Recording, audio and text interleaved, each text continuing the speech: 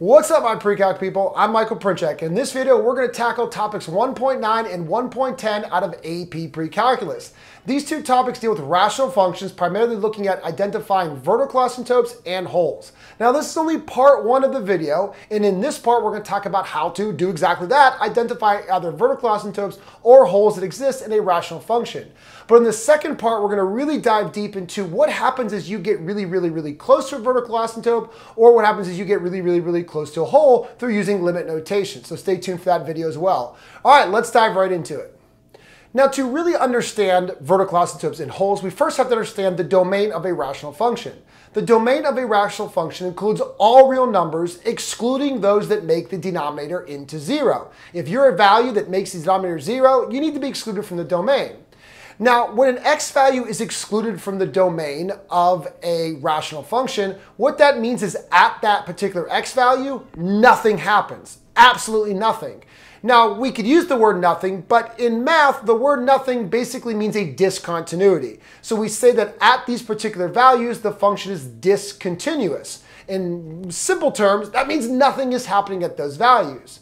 Now, there are two forms of nothingness, or two forms of discontinuities when it comes to rational functions. That is a vertical asymptote or a hole.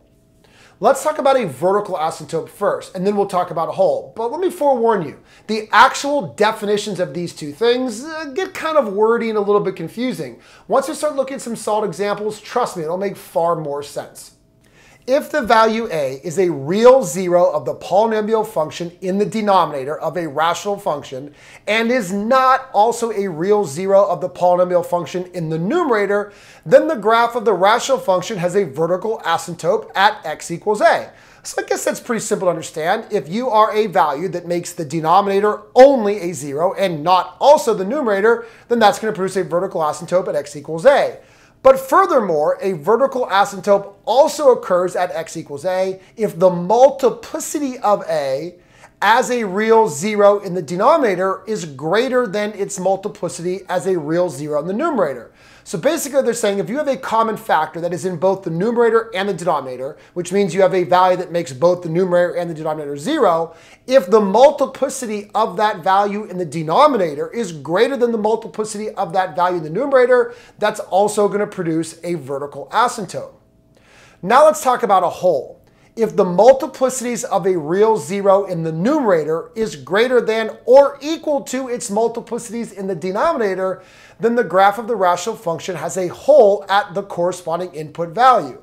Okay, like I said, I promise, those definitions are very confusing, but it's kind of simple. We think about three different paths. If you have an x value that makes only the denominator zero, does not make the numerator zero at all, then you have a vertical asymptote at that x value.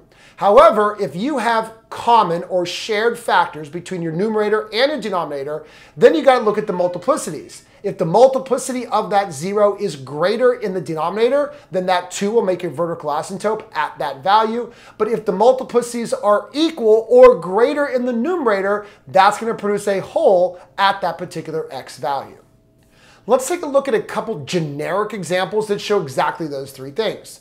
All right, in this first example here, we have x plus c over x minus a. So again, we're not using numbers just to keep it generic. But we notice that a only makes the denominator zero. Therefore, we have a vertical asymptote at x equals a. And negative c, well, that's just going to be a zero in the numerator, which is totally fine.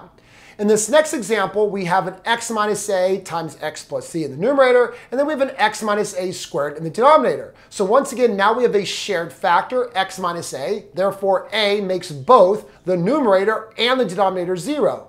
But the multiplicity of a is greater in the denominator. In the denominator, the x minus a has a multiplicity of 2, and the numerator has a multiplicity of 1. So because the denominator has the larger multiplicity of that 0, then we also have a vertical asymptote at x equals a. And in this next example here, we see we have x minus a times x plus c over x minus a. Now in this case, we also have an x minus a, both in the numerator and the denominator, but their multiplicities are equal. Both in the numerator and the denominator, they have a multiplicity of 1. That's going to produce a hole at a. And in this final example here, we have x minus a to the fourth on top, x plus c, and then x minus a to the third on the bottom. And in this example, once again, we also have that shared 0 of a in both the numerator and the denominator, but the multiplicity of that shared 0 is greater in the numerator, producing a whole at x equals a. So a little bit confusing, a couple things you're definitely gonna have to study, but again, just focus on if you only make the denominator 0, that's gonna be a vertical asymptote. If it's shared, if you have a shared factor, a shared 0 between both the numerator and the denominator, you gotta really think about the multiplicities. If it's greater in the denominator, vertical asymptote, equal or greater in the numerator, that's gonna produce a whole. All right, now let's take a look at some more specific examples that actually involve real rational functions. Now in this example, we see two forms. On top, we see standard form, which is awesome when it comes to determining any behavior rational function, but for everything else, you want it to be in factored form. So the most important thing I do first is factor it. That way I can see what values make the numerator and what values make the denominator 0. Now the first thing I want to identify is the fact that -5 needs to be excluded from the domain because it makes the denominator 0. So that means -5 is one of those versions of nothingness, and that nothingness could be either a whole or a vertical asymptote, and that is my job, well, your job, to figure out. Now because -5 only makes the denominator 0, that's going to create a vertical asymptote at x equals -5. In this next example here, once again, we see standard form and then factored form, and we see that we have x minus 2 in both the numerator and the denominator, meaning that an x value of 2 must be excluded from the domain because it makes the denominator 0.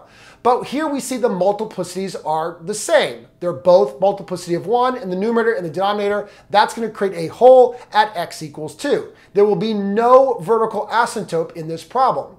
Now the next thing we have to tackle is where exactly is that whole? Because a vertical asymptote makes sense. It's a vertical line that you're never going to cross.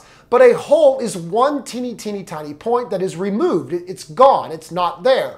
So we know the x value of that whole is 2, but what the heck is the y variable of that whole? Even though there's nothing there, we still want to make sure we know where that nothingness exists. Now this is actually really easy to do. The first thing you're going to do is block out the common factors. The two factors that were the same between the numerator and the denominator. Just kind of block them out. Just use your mind or use your hand or literally cross them out. Then take that x value where we know the whole exists at 2 and plug it into what's left over, which is going to be the x minus 4. So 2 minus 4 is -2. That's the y value of our whole. That means our whole is located at 2, -2. Now nothing is there. It's actually not a point. It's going to be an open circle, which is exactly why we're calling it a whole. But we need to know where it exists. That way we can understand exactly where it's at. Now in this next example, once again, we see standard form and factored form, and we see two values where there's going to be nothing, 3 and -4. And once again, we got to figure out which is which. Well, because -4 makes only the denominator 0, we don't see a shared factor in the numerator as well. That means we have a vertical asymptote at x equals -4. And then once again, we see that x minus 3 is a shared factor between both the numerator and the denominator. That's going to produce a whole at x equals 3. So once again, we can ask the question, okay, we know the vertical asymptote is at x equals -4, but where exactly is that whole located? We know that it's located in an x value of 3, but what's the y value of where that nothingness occurs? So once again, use the cover-up method. Cover up the two factors that created the whole, and then plug 3 into what was left over. So in the numerator, we're going to do 3 plus 3, and the denominator, we're going to do 3 plus 4. That gives us 6/7. So the whole, where nothing exists, is located at 3, 6/7. In this next example, once again, standard form, factored form makes it way easier to see all these things. We first see that we have a vertical asymptote at x equals -2 because it makes only the denominator 0. And then we see that we have a whole at 5 because once again, we have that shared factor, x minus 5 between the numerator and the denominator where they have the same equal multiplicity of 1. And then of course, we're going to ask you where exactly is that location of that whole. So we're going to cross out that shared common factor, that was the x minus 5, and we're going to plug in 5 to what's left over. So we have 2 times 5 minus 3, that's going to be 7, and then we have 5 plus 2 in the bottom, that's going to also be 7. 7 divided by 7 is 1, so the location of that missing whole where nothing exists is 5, 1.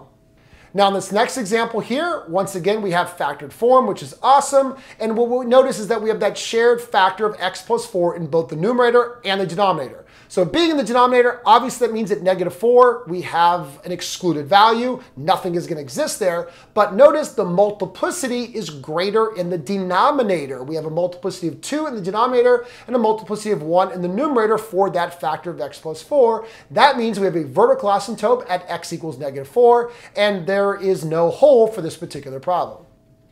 Now in this problem, we reverse it. Now the x plus 4 squared is in the numerator. So it's a very similar looking function, yet very, very different.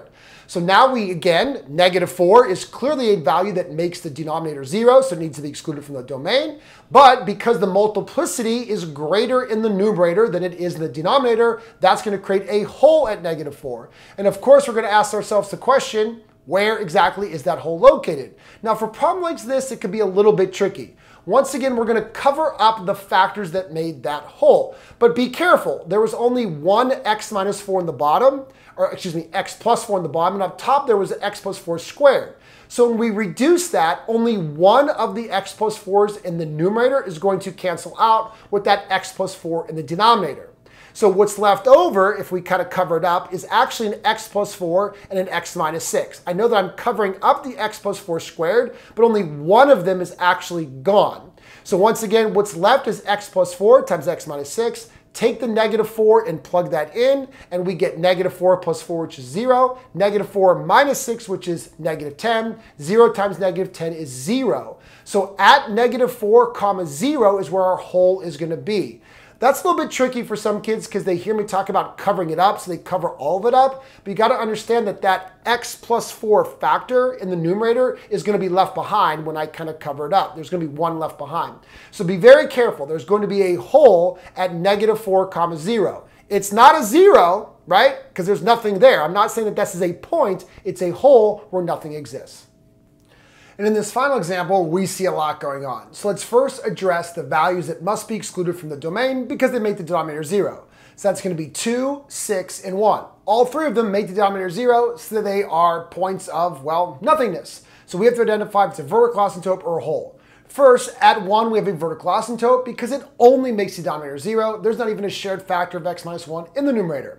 Then we have x equals 6. That's also going to be a vertical asymptote because the multiplicity of the x minus 6 factor is greater in the denominator than it is the numerator, producing a vertical asymptote at x equals 6. And finally, we're going to have a hole at x equals 2 because the multiplicity of that factor is greater in the numerator than it is the denominator. All right, now for that final question of where exactly is that hole located at? Where do we put that point of nothingness? We know the x value is 2, but what's the y value? So the first thing we're going to do is we're going to reduce the factors that created that hole. So the x minus 2 in the numerator, the denominator is going to cancel with one of the x minus 2's in the numerator, leaving the x minus 2 still left over in that numerator. Now when it comes to the x minus 6's, we have 3 on top and 5 on the bottom. So 3 of the factors on top will cancel with 3 of the factors on the bottom, leaving x minus 6 squared in the denominator. And then we also have the x minus 1 and the x plus 2. X plus 2 in the numerator, x minus 1 in the denominator. So we take that value of 2, where we know that hole is located, and we plug it into all that value, all those different factors that are left over. And, well, we get 0 because one of those factors is still an x minus 2, and we plug in 2, 2 minus 2 is 0. So all the other factors don't even matter at that point. We're going to get a 0. Now, that doesn't mean there is a 0 at 2, 0. There is a hole at 2, 0. It just happens to be on the x-axis, but because it's a hole, a place where nothing exists, it is definitely not a 0. The only 0 in this problem is at -2 because -2 turns the numerator into 0 and has nothing to do with the denominator. It's not a point of nothingness. It is in the domain, so that's why there's a 0 at -2. That's an actual 0, but there's a hole at +2. So that's it for how to identify vertical asymptotes and holes when looking at rational functions. It can be a little bit confusing, but once you get those main big ideas down about looking at does it make only the denominator 0, or what about the multiplicities if it is a shared factor between both the numerator and the denominator? All right, hopefully it made a lot of sense. Hopefully I went through enough examples that you could then take this information and use it on homeworks, quizzes, and tests to make sure that you're going to ace any question that deals with identifying vertical asymptotes or holes.